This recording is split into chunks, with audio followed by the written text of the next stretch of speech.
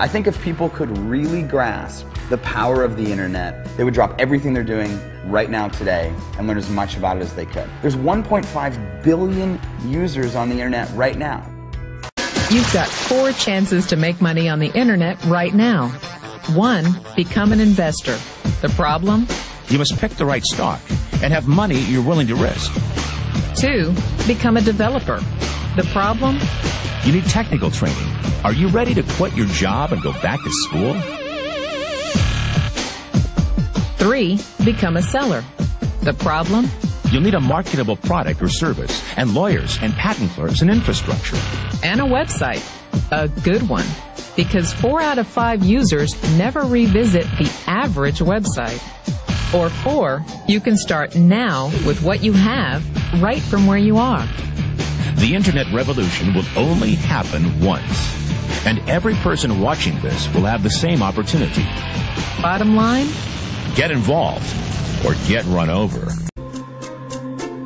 But you thought saving money made you money. If you take a look at this 40-year run on the dollar is designed economically to lose money every single year. So why would you save something that loses money every year? And what this means for somebody on retirement plans is that after you retire, the value of your dollar goes down and your cost of living keeps going up. To my rich dad, that was bad advice and made no sense. The important diagram my rich dad showed me when I was a little boy was a diagram known as a cash flow quadrant. And the quadrant is made up of the 4 different people who make up the world of business. So my rich dad said, in the world of business, there's E's. And E's stand for employees. An employee, he says, you can always tell who they are by their core values. And what the employee, whether the president or the janitor of the company, will always say the same words. The words are, I'm looking for a safe, secure job with benefits. That's what makes them an employee, because their core values are security. The other one of the 4 is the S, or the small business owner or the self-employed. And again, their core values will cause them to use the same words, which are, if you want it done right, do it by yourself. S means they're also solo. They're generally one-person act, or they operate by themselves. On the right side of the quadrant are the B's. And what Rich Dad said the B stood for was big business, or like Bill Gates. Forbes defines big business as 500 employees or more. And their words are different. They say, I'm looking for a good system, a good network, and the smartest people I know to help run my business. So they're unlike the S. They don't want to run the company by themselves. They want smart people to run their companies for them. And then the 4th of the quadrant is the I, and I stands for investor. These are people who have money work hard for them. These people are people who have people work hard for them. And these are the people that work hard for the rich here. So early on in my life, it was my poor dad who always said to me, you know, Robert, go to school and so get a high-paying job. And so my poor dad's core value was to be an employee. He wanted job security, promotions, a steady paycheck, and all this. And so it was my rich dad who said to me, he says, you know, Robert, if you really want to be rich, learn to build businesses. It made more sense to him to work hard to build a business, something you owned, and something you could pass on for generation to generation to your kids. Whereas my poor dad said work hard, but my rich dad said, why would you work hard for something you'll never own and you can get fired from right away? Again, that was the difference in values. So my rich dad suggested I learn how to be a business owner and learn how to be an investor. And that's one of the big differences. On this side of the quadrant, these people here work for security. They work for money also.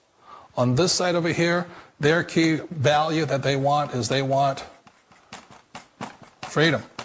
They don't want to have to work at a job anymore. They don't want to have to work for the rest of their lives. So the beauty of building a business and learning how to invest is very simply that this is passive income. You work hard for a few years, but possibly for the rest of your life, income keeps flowing to you. Of all the businesses out there, which type do you choose? One of the reasons I consider a direct selling business a perfect business is very simply because the company will work with you to get the business skills that make you rich. Always remember that it's not money that makes you rich, it's business skills. And that's why it's a perfect business. They'll take as long as you like to get the skills to make the money. And that's a lifetime skill thing. The other part about it is the low startup costs. Where else can you get in for under $500 and get these skills? For people who want to make the shift over to the B quadrant, which is what I would recommend for people, one of the beauties of a network marketing company is that you can do that for a very low price. And that's why I talk to people about considering network marketing. If you're to build a Microsoft, it would take you hundreds of millions of dollars. But a network marketing company allows you to start at a very low rate. They'll be patient with you. They'll take their time to transition over here. And the reason why that time is so important to most people is it takes time to change those values.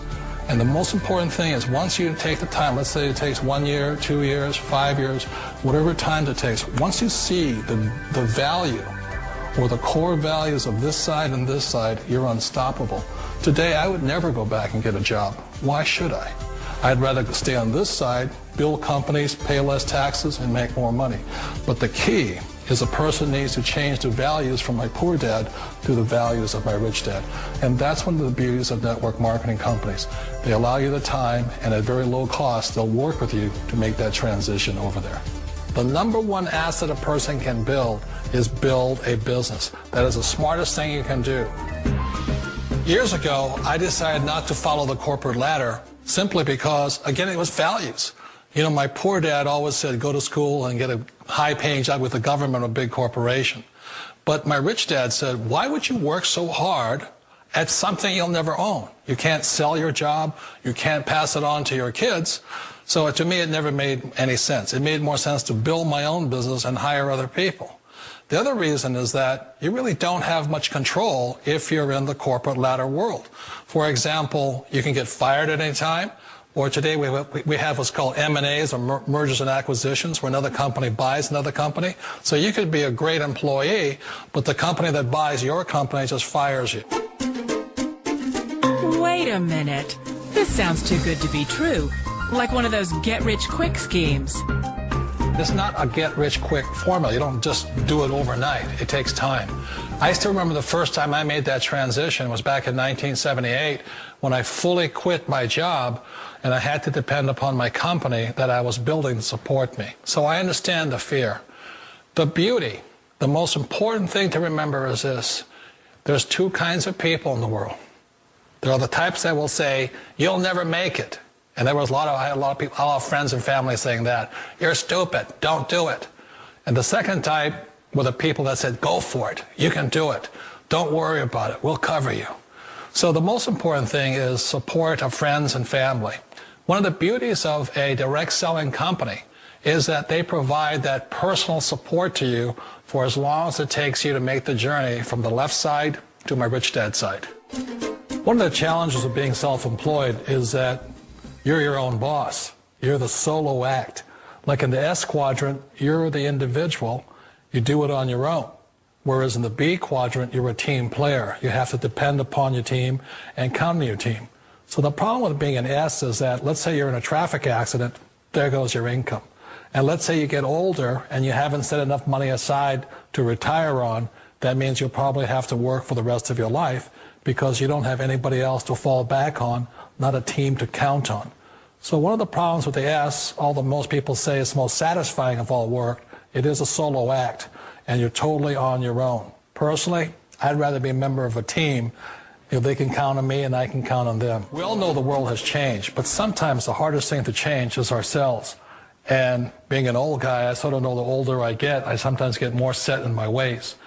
And I think that's one of the things that a direct selling business offers people, why it's the perfect business. They allow you to take your time to make the mental, emotional, and physical changes required to move from the left side to the rich dad side. I think that's a big thing. It's a very gracious, it's a very elegant way, it's a patient way of supporting you in making the changes of your life.